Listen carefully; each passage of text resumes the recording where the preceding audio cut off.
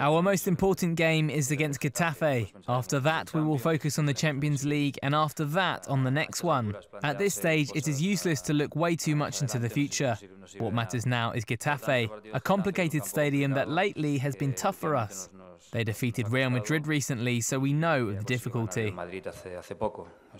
I am happy because we have 9 out of 9 points. Not because Real Madrid has more or less than us. I've said this many times, it is still way too early and the advantage we have in points is insignificant given the total number of points one can get towards the end of the league. We need to think on getting better day by day and try to win our games. There will come the time when we will look back, but not now.